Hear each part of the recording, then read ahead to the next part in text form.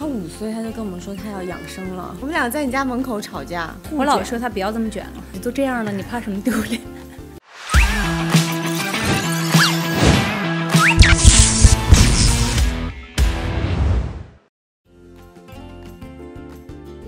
？Hello， 爱奇艺爱撩专访的朋友们，大家好，我是秦岚，我是邓佳佳。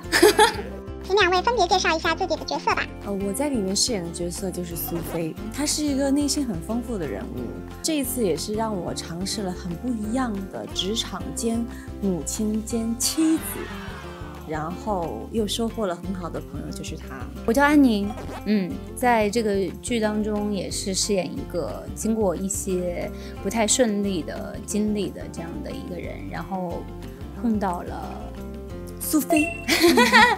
两位接到这部戏的时候，知道是和对方合作吗？我觉得可能兰兰是后面才知道的，因为最早定的她，就是我拿到剧本的时候，差不多也没差不多就跟我们说是兰兰演苏菲，对，然后我觉得非常的合适。两位在剧中都饰演单亲妈妈，在演绎过程中有遇到什么困难吗？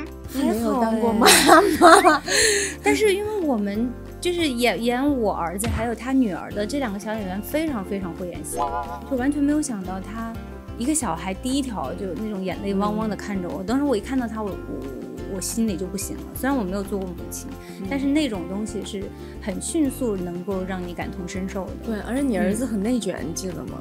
非常，他5岁他就跟我们说他要养生了。对，然后我们在走戏的时候在吃东西，他说你别吃了，对，他说你减肥吧。对。苏菲和安宁有产生过很大的误会和矛盾吗？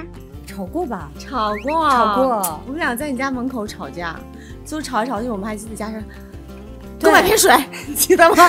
不是吵渴了，让他买瓶水，就是想找个台阶下。对。和闺蜜吵架之后都不好意思迈出那一步，对此两位有什么建议吗？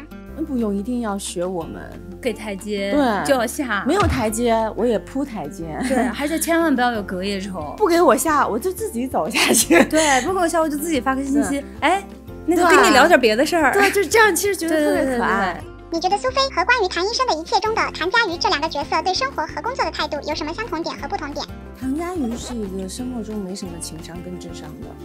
他是遇到感情问题他就会逃避的，但是他是属于事业上极其高。苏菲是要更面码得开，就是事业上。苏菲很像超人，我觉得，就是我们这个戏超级姐姐，而且超级她照顾所有人。对，两个还是不太一样。剧中安宁和苏洛性格差异很大，你觉得苏洛最打动安宁的是什么呢？真诚、阳光。我们拍戏的时候，就导演他们在灯光上也是这样的，就每次你弟弟出来就打一个特别大的光，对，像个小太阳一样。对，像个小太阳一样，暖男。所以暖男会吸引这种冰山体质的人吗？我觉得暖男会吸引所有人。请分别用剧中对方角色的语气来安利一下这部剧。我们这部剧你如果不看的话，你错过了一切，它真的是棒呆。我们这个剧真的很好看，请大家一定要看，我在这里等你们，爱你们哦。有这样吗？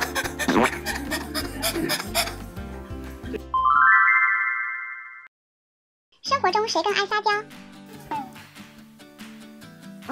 我吗？我不会撒娇啊，爱你哦。剧中谁更 A？ 剧中你也 A， 剧中你很 A， 我是酷，是吗？苏菲是 A， 苏菲是 A， 终于有人说我 A 了。谁在剧组时更自律？都自律。我们两个对，我老说他不要这么卷了。剧中印象最深的一句台词是什么？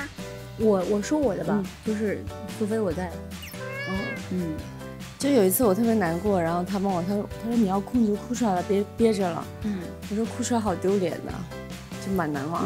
然后我说你都这样了，你怕什么丢脸？最害怕一个人做的事情是什么？过山车啊，走夜路。我晚上不敢出门。你怕黑，对不对？我胆子小。如果流落荒岛可以带剧中的一个角色一起去，你们会选择谁？肯定苏菲啊！互相模仿一个对方的招牌动作。怎么肥死？不是，他每天学我最多就是怎么肥死？怎么肥死？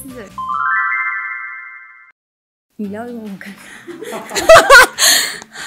我今天脑子特别累，满脑子都是跑着你们。去看，我等你。